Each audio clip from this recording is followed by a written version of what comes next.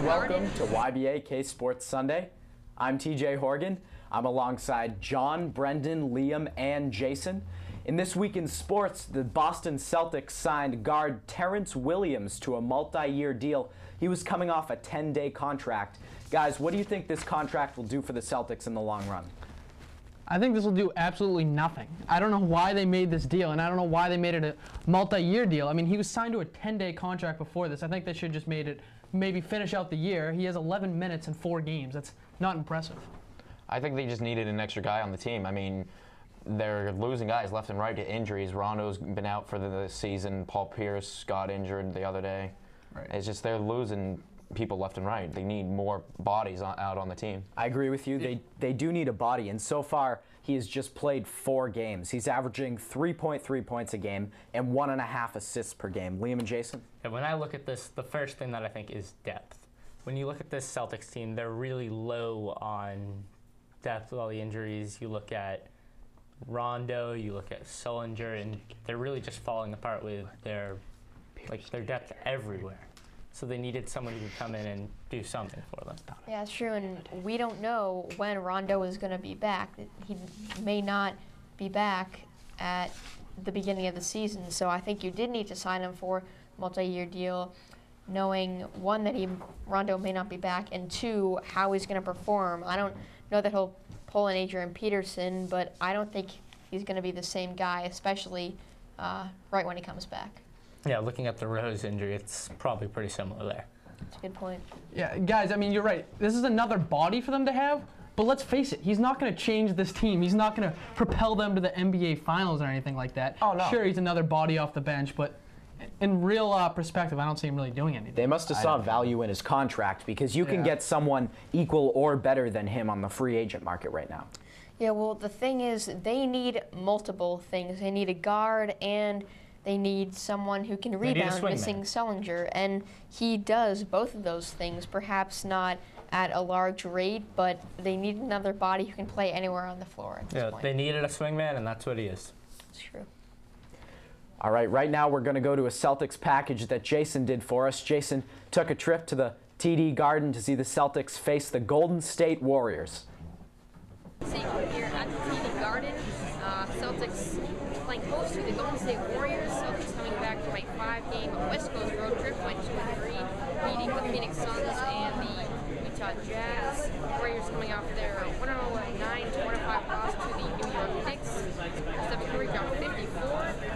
My friend Brad and my grandpa hoping the same result will happen as in Madison Square Garden. My dad, well, got for a different result. Let's find out what happens. Sitting in section 327, row 2, seats 11 and 12, my dad and I took in the Celtics game on Friday. The Celtics got off to a good start in the first quarter. An 8-0 run put the Celtics up 31-20, and Avery Bradley's defense shut down Stephen Curry. Golden State came back in the second to make a game of it. They closed with a 9-2 run to cut the Boston lead to 4 at the break to make it 50-46. Paul Pierce had 18 points for the Green Team. The Celtics extended their halftime lead to 7 in the third quarter. Jeff Green came off the bench to score 13 of the 17 points in the second half. In the final quarter, Paul Pierce and the Celtics took control. Pierce scored 26 points in all. The story coming into the game was a hot shooting by Golden State's Stephen Curry, and even though he finished with 25 points, including 3 for 13 in the second half, when Pierce and the Celtics defense set them home losers 94-86. I'm Jason Siegel for YBA Sports. Great piece you did in the field.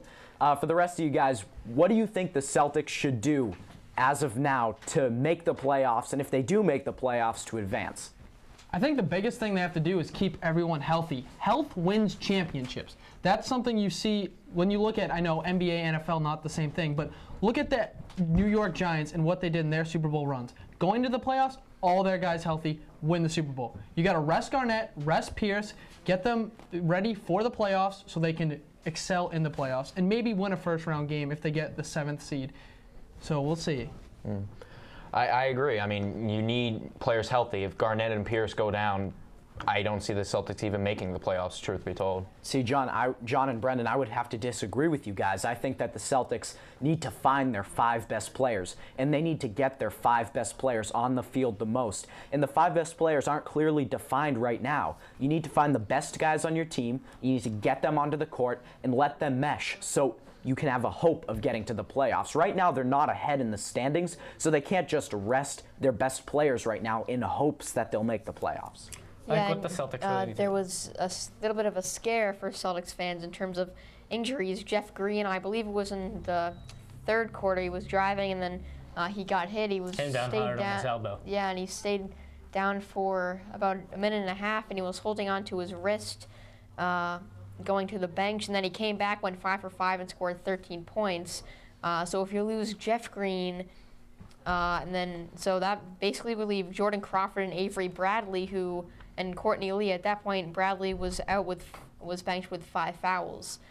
So a bit of a scare for the Celtics. I think what the Celtics really need to do is give rests when they can to Garnett and Pierce, but definitely not in pivotal games. I mean, if you're playing a game against the Charlotte Bobcats, give Garnett a rest. He's going to need it. Those knees are definitely on the old side. So if I'm the Celtics, you got to give Garnett and Pierce some breaks, but enough that they're still productive. In a rather interesting story, 2 days ago, the first person to ever meet North Korea's new leader, Kim Jong-un, in North Korea, came back, and that person was former basketball player and current crazy person, Dennis Rodman. Dennis Rodman went to North Korea and took a trip, hung out with North Korea's leader, Kim Jong-un, saw basketball games, had dinner, had meals with him. And what do you guys just seem to make of this whole deal with Dennis Rodman going to North Korea as their only representative, the United States' only representative, since Kim Jong-un came into power? It's definitely interesting to see one of the craziest people in the United States go and meet a dictator. I mean, honestly, you look at it. They're both pretty crazy. I think it's They a kind great- of fit. I mean, and considering that he may have helped soften the differences between North Korea and the U.S. Who knows what he said over I don't there? think this Getting was Obama to at least try to call Kim Jong-un. Well, I don't think It's this was. interesting. I don't think this was anything political. I mean, as TJ mentioned, Exactly. Kim Jong-un enjoys basketball, and they had 3 Globetrotters had a scrimmage with the North Korean team. They tied 110 to 110, and there's also a report that there's a TV documentary being produced, and this was also part of that. And it was a peaceful meeting, so it wasn't anything political, at least from what's being reported. When I heard, Dennis Rodman Kim Jong-un asked Rodman to have Obama call him. He did, that's true. And when Rodman came back, he did talk to George Stephanopoulos of ABC News. And Rodman, I have the quote here, Rodman said about Kim Jong-un, "I don't condone what he does, but as a person to person, he's my friend." What do you think this means for future relations with the United States and North Korea? Well, let me just say, I thought I'd seen it all after Manti Te'o, but this is right up there with one of the weirdest stories. Like, Yeah. what is 2013 going to be remembered for? Weird stories. True. I mean, I think Rodman's almost blind to what's going on over there in North Korea. He considers Kim Jong-un a friend? I mean, this man's a murderer.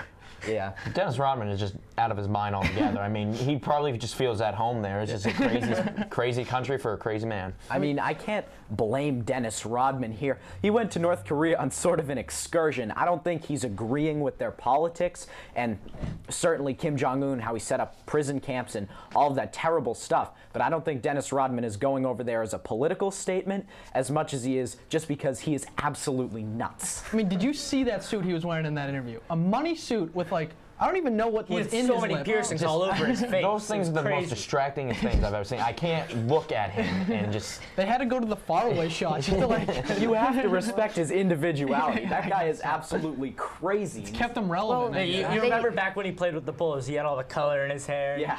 Just a crazy guy. The fact is, Dennis Rodman and Kim Jong-un both have a passion for basketball. That's just like me and my friends. Certainly, they're at a much bigger extent. They do have differences, but they still have Wait, which one of your similarities. friends is Kim Jong-un? No, none of them. You're Dennis Rodman. No, I'm not. But a hobby for basketball, and they both enjoy it. So it was for basketball. It was nothing political. Absolutely. And again, it was possibly for a TV documentary. That's a report coming from CNN. Though I thought it was illegal for Americans to do that in North Korea, but I don't know. Well, you Dennis heard it here Rodman. first. Jason's Dennis exactly. Rodman. No, Well, Dennis Rodman did say that Obama said to about Obama, you know, Kim Jong-un doesn't want war. He just wants Obama to call him. I mean, To discuss they have basketball, phones too. in North Korea. He could pick up the phone. He if even said he wanted. wanted to discuss basketball, TJ. Is Obama not returning his calls or something? Either way, Dennis Rodman said that Obama loves basketball and Kim Jong-un loves basketball, and they could pursue diplomatic relations over the topic of basketball. Do you guys see North Korea and the United States sparking anything with basketball? I see a high-stakes basketball game coming up, and this was Mike's, our producer's idea. High-stakes basketball game, winner gets the nuke codes. Oh man. That's why I gave you credit for that, to Mike. our producer, Mike Sullivan. That would actually be a pretty interesting game. I think that'd though, get pretty good ratings. I know I watch. Yeah, absolutely. The next NBA 2K game, That would- Kim Jong-un versus Barack Obama. That would be the most watched program ever if Obama faced Kim Jong-un in a one-on-one basketball game. In another story, My money's on Obama. Magic Johnson offered up $1 million to LeBron James $1 million to LeBron James if he could just enter the dunk contest 1 year. Magic Johnson said he is there every year, and he's putting up a $1 million reward for LeBron James or anybody who can beat LeBron James in the dunk contest. Guys, what do you think of this? He's not going to do it. Simply won't. He hasn't considered doing it really for the past 4 or 5 years at this point. Well, LeBron did tell ESPN's Lisa Salters that he doesn't have a response yet. I feel as though LeBron, if he was going to say no, he would say it right off the bat. He would say, you know, I'm not going to be bribed or anything. But if you look at it this way, LeBron could take the money and he could bring a new revolution to the dunk contest, if you will. Yeah, and at this point, All-Star Weekend seems to be more entertainment for the fans. And, you know, LeBron, certainly a lot of fans don't exactly like him, especially in Cleveland, so maybe you should entertain them and try to mend, you know, with the Cleveland fans.